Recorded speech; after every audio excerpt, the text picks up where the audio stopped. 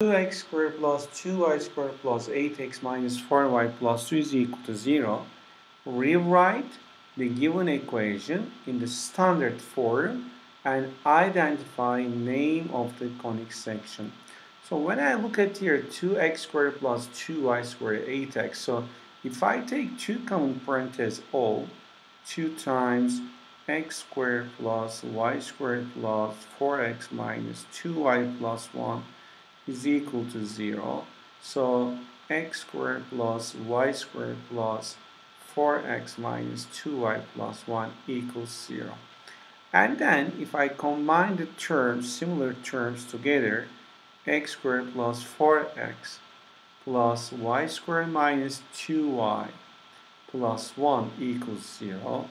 And then if you remember the perfect square for x, so the coefficient of x is 4 and divided by 2.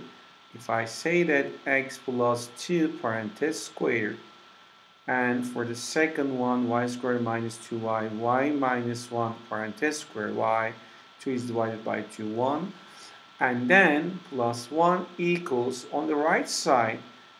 Now let's be aware of this. When I open this parenthesis, x squared plus 2 times x times 2, which is 4x plus 4.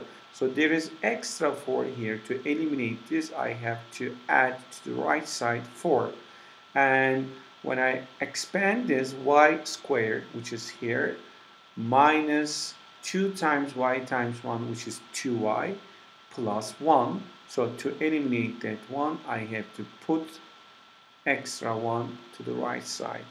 And then if I rewrite this, x plus 2 squared plus y minus 1 squared is equal to this one and this one simplified 4. 4 means 2 to the power of 2. Even I can rewrite, I can even write 4, or even I can say 2 to the power of 4. It is totally the same. We can say it even 4. X plus 2 squared plus y minus 1 squared is equal to 4. I think that's clear that it's a circle whose center is negative 2, 1, and radius is 2 units. That's it.